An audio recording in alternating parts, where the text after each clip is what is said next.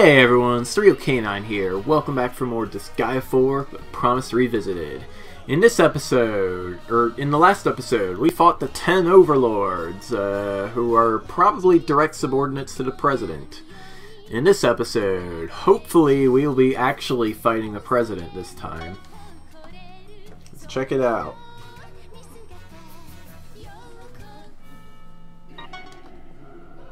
Evil Office. Here we go, guys. This is it.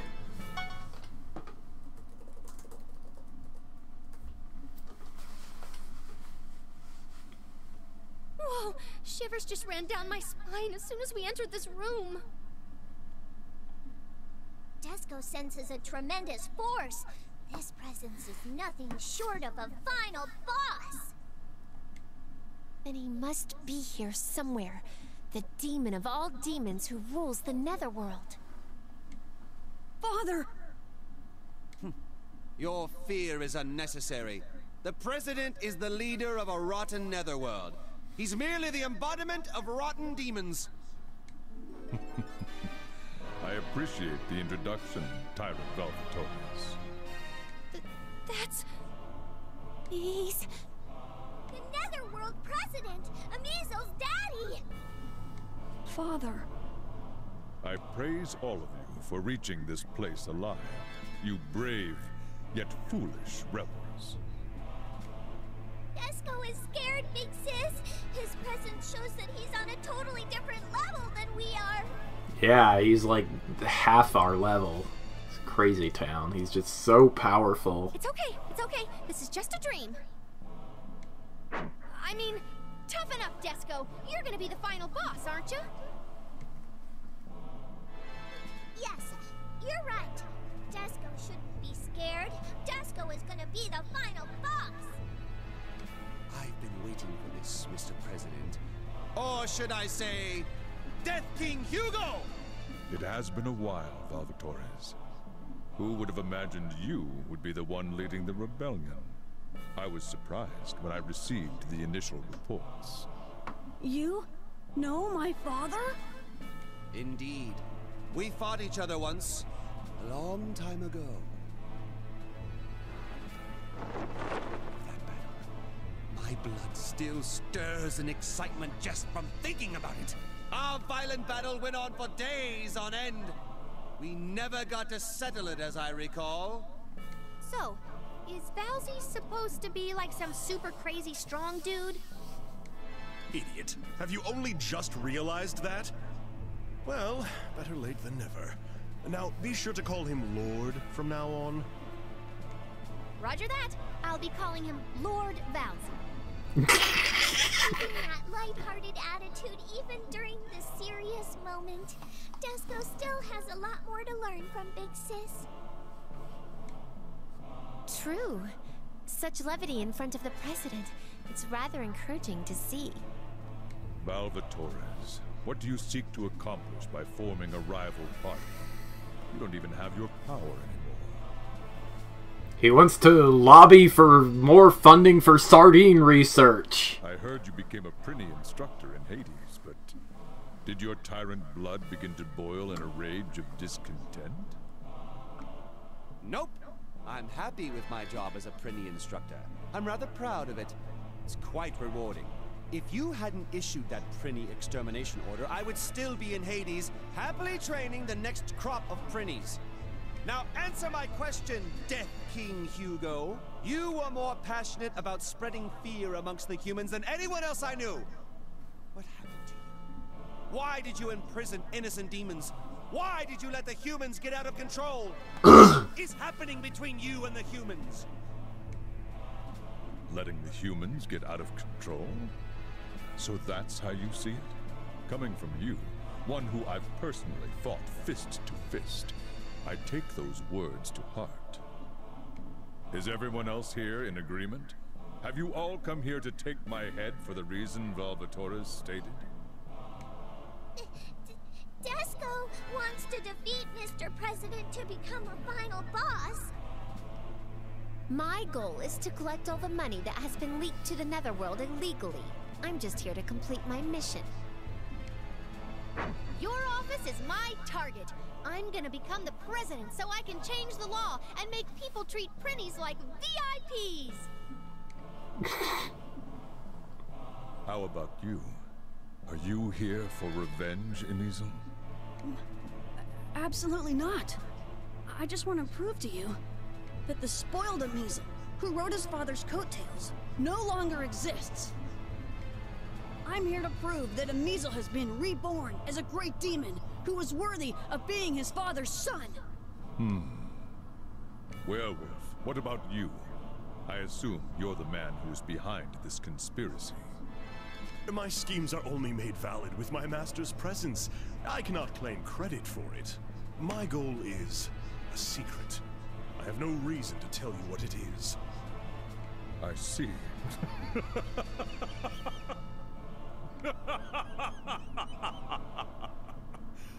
Look at you, as divided as can be.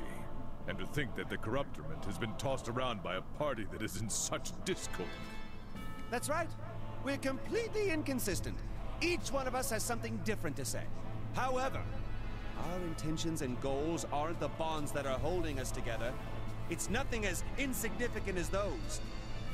Connected by something much deeper and stronger. That is, the camaraderie that we've built through our various battles.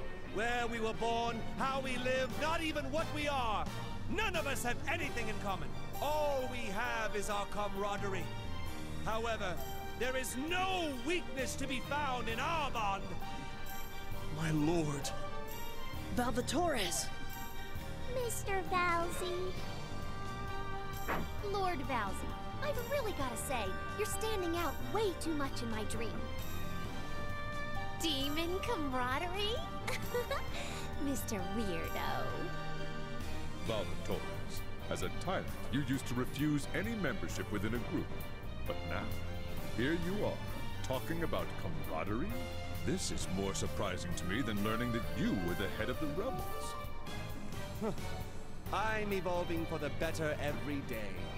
And it's all thanks to sardines and that one promise I made. So you say. I'll be the judge of whether it's evolution or simply degeneration.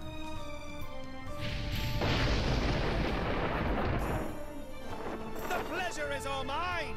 While we're at it, why don't we settle that battle we started so many years ago?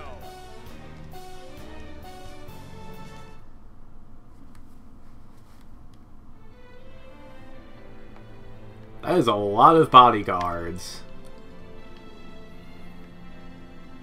Anyway, meet Death King Hugo. Mind Killer. Inflict 50% damage to SP during an attack. He's got 13,000 HP. Increase stats of dispatched ally bouncers by 30%. Keeper of Abyss. It's a C-level attack, huh? Alright, let's do this, guys. Let's bring out Disgaea to start with. Here I go!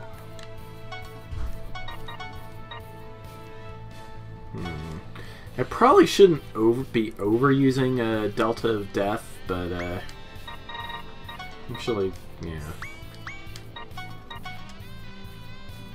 Ooh, that works great, yeah. I'll show you sardine power! Can you take all of my attacks? I'm coming. I beg your pardon. This is it! Me too! Time to bust some balls! Get everybody out. Here I come. Sasha, Volcanus, you two hang back for a little bit. Brace yourself! Fenric, you stay close to Val.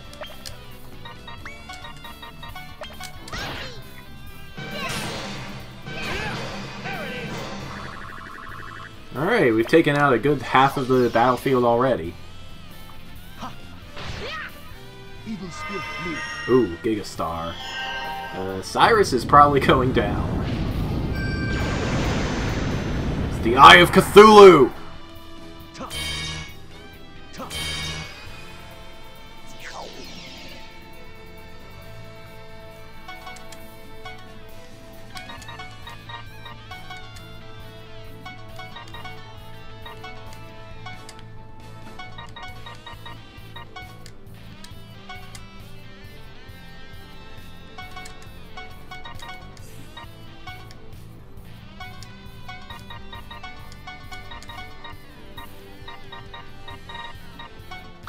Catly Rave. Let's take out this monk back here. That works.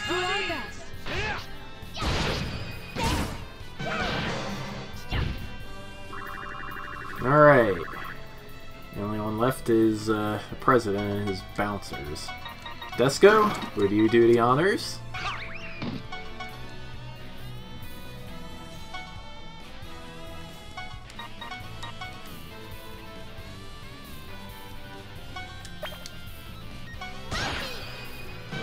Alright. The president is the only one left. Let's take him down.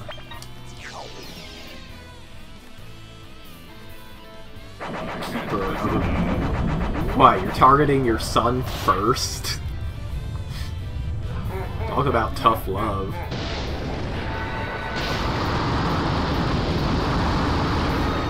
This reminds me of a certain boss in Super Meat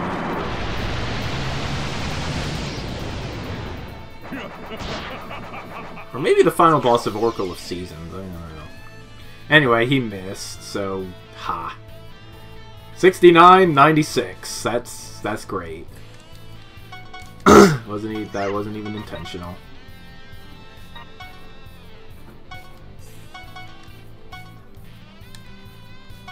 You resist everything, so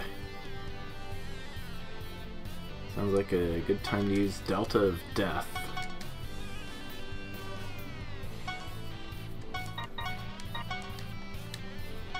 That ought to finish him off.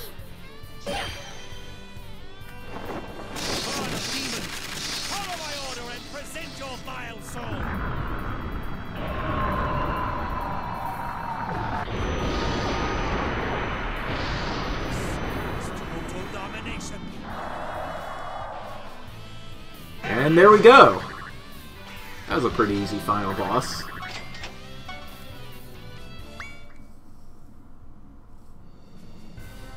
We did it! We got him! Desco is now! Sweet! We finally got to the happy ending! I can't believe it. Did we really defeat my father? As expected of you, Tyrant. You are the only man in history who has ever inflicted a wound on my skin. But it seems you haven't regained all of your original power yet. Neither have you. Everyone keep your guards up! That wasn't his full power! We can expect at least 3 levels of transformations, with additional power multipliers every time! You mean like Desco has? Seriously? Oh, come on. My dream seems to love all kinds of unnecessary excitement. I should be ashamed for thinking that we would be able to settle this so easily. Father's transformations! This will be my first time seeing them! The true power of the president. It's scary, but Desco is ready to witness it. This is a great learning experience.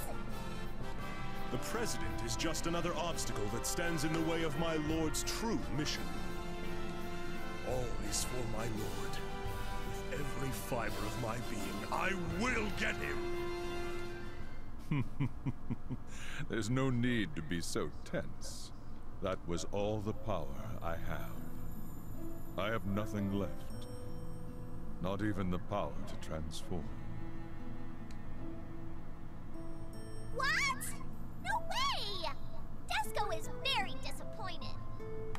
Huh? Then, does that mean this is the happy ending? I hope it'll be this easy. Huh? Why are you so negative? Call it being rational. I just know the harshness of reality. How? Why, Father? How is it possible that you have no power left? Death King Hugo! You can't possibly tell me that this is how our battle is going to be settled! Explain this to me. The Yakshas, the Overlords, and now even you have become a wimp! I have lost most of my power as well. Consequently, like you, I can no longer transform into my true form. The effects of the fear energy. So you knew? Salvatores has indeed been gifted with a great partner. The fear energy? I feel like I've heard those words before. What was that again? It's the energy that's created when humans are scared of the darkness. Human fear is like water and oxygen for us demons in the netherworld. And then there's the awe energy, which is created when humans worship the heavens. Awe energy gives us celestial servants power and courage. Huh, talk about eco-friendly. The amount of fear energy, which gives demons their power, is decreased every year. Its effects are greater on demons with more power. Most of the demons who serve the Corruptorate have become worthless. But it's not like the decrease in fear energy just started recently. With the development of scientific technology, the humans began to create less and less fear energy. However, this would have been stopped if we demons fulfilled our basic responsibility of scaring the humans. We tried. The entire netherworld worked around the clock to plant more fear into human minds. However, the humans progressed much faster than we expected. They ousted the demons using their scientific advancements. And it wasn't just science. They developed a much more dreadful power, which incorporated technology with magic. It was a violent power that brought out fear in us demons in return. That's a total lie! I didn't read about any of that in my textbooks. We have electricity and gas, but I've never heard of or seen magic technology before. Human girl. The technology that is made public in the human world is only the tip of the iceberg. I'm sure you've experienced falsified information from the authorities firsthand by now. Basically, humans have developed the ability to keep their fear energy to themselves. No one can stop them now. Keep their fear energy to themselves? Impossible! Could they? It's simple. If humans begin to only fear themselves, the energy they build up will stay within the human world. Wars, terrorism, weapons of mass destruction, accidents caused by human error, and daily incidents of murder. What the humans fear now are humans themselves. Horror stories and urban legends, they're all created to make humans fear themselves. Seriously? You mean horror movies were created so us humans can hog all of our fear energy? That's correct. The distribution of fear energy to the netherworld has been completely cut off. Completely? Not only will demons diminish, but the netherworld itself will be totally eroded away! Fortunately, or perhaps unfortunately, apparently demons have become valuable research materials for humans. So one day, the humans came over to bargain with us. In exchange for their fear energy, they asked to study, research demon bodies. You fool. Agreeing to that will only give the humans even more power to abuse. Well, hey, if it's an energy crisis, they didn't really have a choice. It was either forced oppression or slowly succumbing to a lack of fear energy. We were doomed either way. So the humans would have gotten what they wanted anyway. Those humans! Cowards!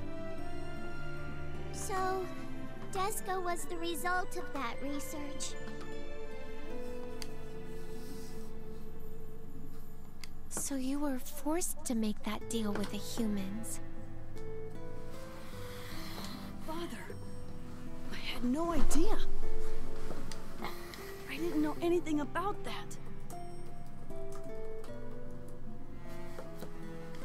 They've only been allowing a minimal amount of fear energy to trickle into the netherworld. You've seen the effects of that already. Goodwill has vanished from many humans' hearts, and the number of Prinnies sent to Hades kept increasing exponentially. To conceal the weakening of the Corruptorate and prevent possible rebellion, falsifying information became inevitable. The reason behind the presence of waste from the human world and those mutated demons. The reason for trying to control the netherworld with the A virus. The reason for everything. Indeed. The netherworld has already been brought under the control of a single human. Valva Torres and his party were astonished by the shocking news that was revealed to them by Netherworld President Hugo. This unbelievable truth only led the party down a much darker path.